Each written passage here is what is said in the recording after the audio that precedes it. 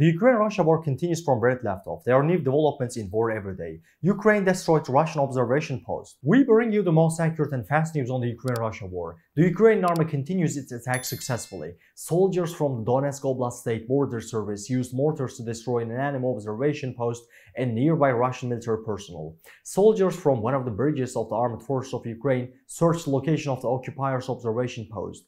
A border combat group, armed with 120mm guns, moved to destroy the Russians. According to the coordinates, the mortar shells dropped high-explosive fragmentation grenades at the invaders, destroying the enemy's position and killing 2 observers. To reach all actual news fast and reliable worldwide, please don't forget to follow and like us.